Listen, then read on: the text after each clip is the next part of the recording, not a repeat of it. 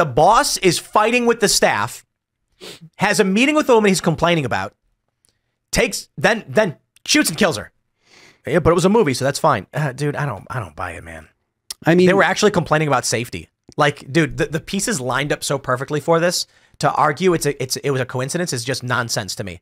She's complaining to him about the safety of all these guns. Well, that proves it. It was an accident. See? She was complaining about safety, and then she died. I will not consider that an accident. Someone intentionally seeded bullets into his gun so that he would shoot and kill somebody. Ian, he had the bullets on him. They searched him, and they were like, Alec has the bullets. Yeah, I mean, were they the same bullets that go in the gun? Yeah. Yes. Alec Baldwin had the bullets. Let me pull this up. I don't know, man. Like I said, I mean, there's not really like, I don't feel like there's a problem establishing motive or establishing opportunity or ability. The record, it was an involuntary manslaughter charge dropped in April of 2023, and then Helena Hutchins also was charged with involuntary manslaughter. They cited reasons for dropping it was that they needed more time to investigate. Yeah, so they had new evidence. Yeah, which is an interesting reason to drop the charges. So I didn't know you could charge somebody and then drop the charges and then recharge them the same thing. Maybe it's because he wasn't found not guilty. Yeah, it wasn't brought to trial. Yeah, you have to go through trial. You have to be actually tried, not just. Dude, I feel like if they open the can of worms on this and all the cast and crew, a lot of them are would get popped for like firing live rounds on set at the very least, which you're not supposed to do. A lot of people will get blacklisted from the industry, and I don't know that necessarily they were committing crimes by doing that, but they were definitely violating company policy. There's not supposed to be any live ammunition on set.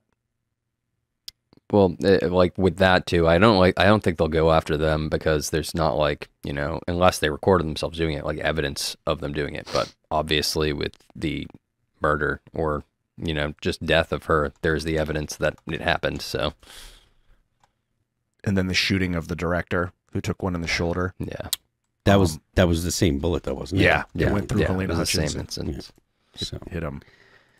Yeah, I don't think there's any charges for that. What? I don't think there's any charges for that, for him hitting that guy. What were you gonna say? I don't know why. I mean, why wouldn't they? They should. Reckless endangerment, you know, or I mean, they could get him on some kind of battery charge or something like that because they actually did. I mean, he did injure him. And if they're going to charge him for killing the woman, why wouldn't they charge him for shooting the other guy? Makes sense. Yeah. Is he? What are all of his charges? I don't know. It's hard to find this stuff though because they've rewritten so many articles about it. Yeah, it is. But the big news. So what like 5 live rounds were found, and I think a handful of them were in his gun belt. So I'm trying to find that specific citation. But it's mostly been removed from. Yeah, he has criminal culpability in the death of Helena Hutchins and the shooting of Joel Souza. So yeah, they're gonna charge him for shooting the dude too.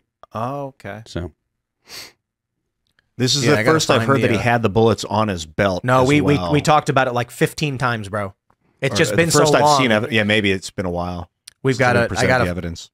Yeah, because it was in the original investigation, and when that happened, it was like, boom, there it is. Yeah. Alec Baldwin had live rounds on his person. I think that makes it open and shut.